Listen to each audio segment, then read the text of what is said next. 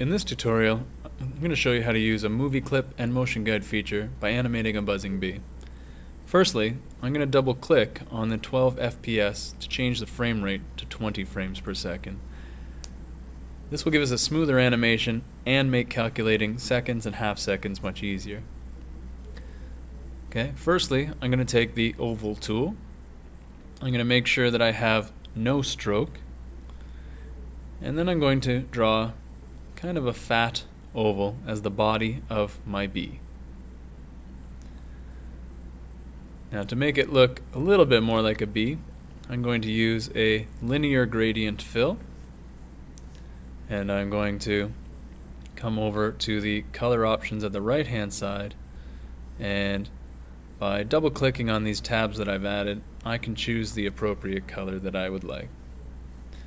So I'll carry on with this until I get the colors I want, and with the fill bucket I will fill the oval to look more like a bee. Okay, I'll return the color fill to simple black to draw the head of the bee. Just a simple circle should do.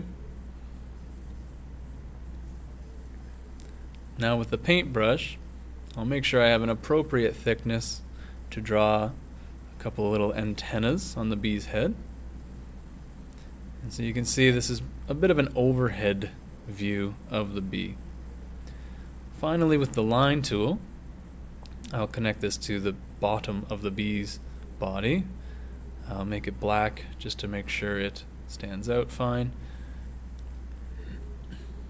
And I'll draw one line out, and I'll connect that with the body downward. And by filling it with the bucket, which is still set to black, I now have a little stinger on the end of the bee. So I've drawn everything I need from the bee minus the wings, and I've done this intentionally. You can see we've got one part of the head, one part the body, one part the stinger. Now I'm going to draw with my selection arrow a box all the way around these so they're all selected.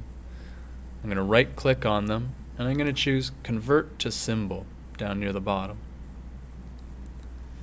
Now when we do this, I want to choose the movie clip feature, and I'll just go ahead and name this bee very simply. And I'm going to put the registration point to the center. Not necessary, but tends to make things easier. And now you can see at the bottom right in my library I have the bee movie clip.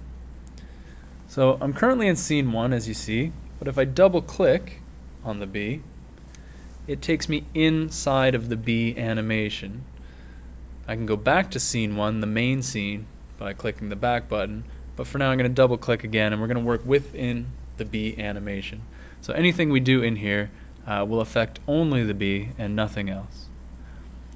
Okay, I'm going to name this first layer Body, and then lock it because I'm happy with how that looks and I don't want to accidentally make any changes. I'll insert a new layer, and we'll devote this one to Wings. Alright, so you can see I now have an empty keyframe in frame 1. With a paintbrush, I'll choose a gray color to draw the wings, and you can choose whatever color you like. And I'll draw it there, and I'm going to make sure to connect both ends so you have a complete outline of a wing, so that when I try to fill like this, it does actually fill. So make sure that those are connected as a whole object, a whole outline. With the selection arrow, I'm going to click on it, and over to the right where the color options are, I'm going to drag this alpha option down to somewhere around 30, 40, maybe 50%. And you'll see that when I let go, you can now see through the wing.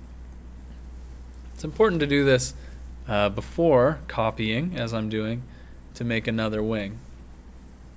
So I've copied that one. I'm going to paste in place. So there'll be one wing lying on top of the second wing. And I'll drag that down. Up in the Modify menu at the top, I'm going to go Transform, and I'm going to flip the wing. So now you can see it's like a mirror image of the other wing, and if you move it around, you'll start to see lines which help you to line up your wing with the other wing.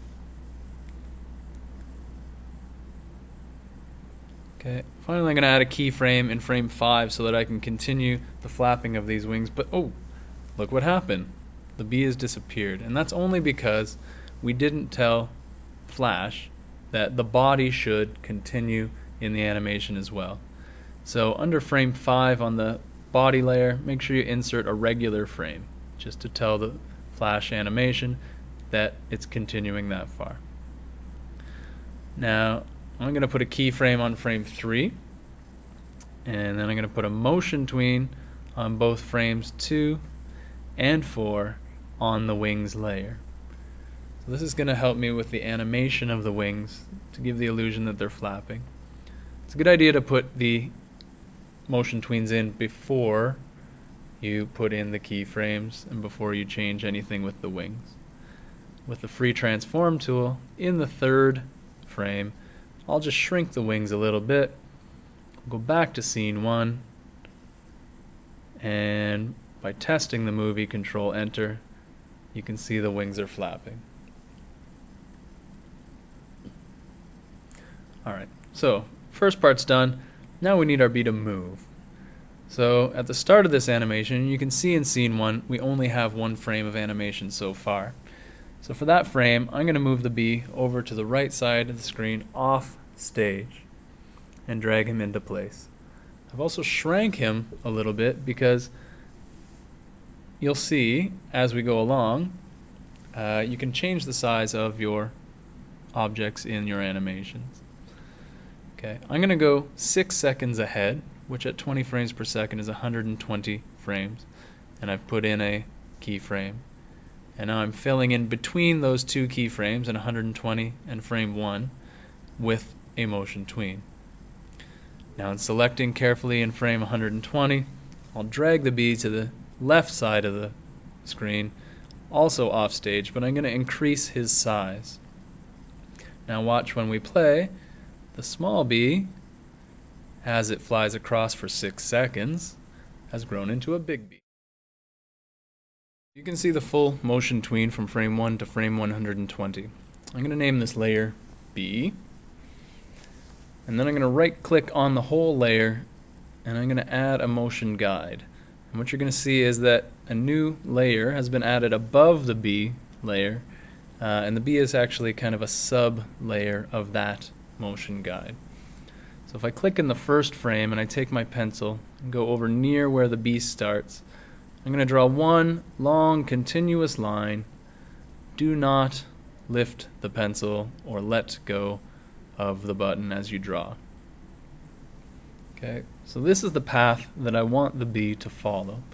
And if I take my selection arrow, I make sure the bee is sitting on the line in the first frame.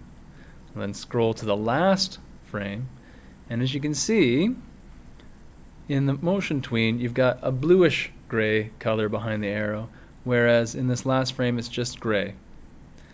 That means that it's not part of the tween, so I need to click on that frame, come down to the bottom properties, and change that to make it part of the motion tween. This will bring up the properties for the motion tween, and from there I'll select Orient to Path, Sync, and Snap. And if you're watching, you would have seen the bee actually jump onto the line, which is a very good sign. So if we preview that and test that movie, you can see the bee is now following the line. But it's not following it head first. So even though we've oriented to path in the 120th frame, we haven't done it in the first frame. So we're going to go back to the first frame and do that, and watch our movie again. And now you can see the bee is following the path head first from the top right to the bottom left.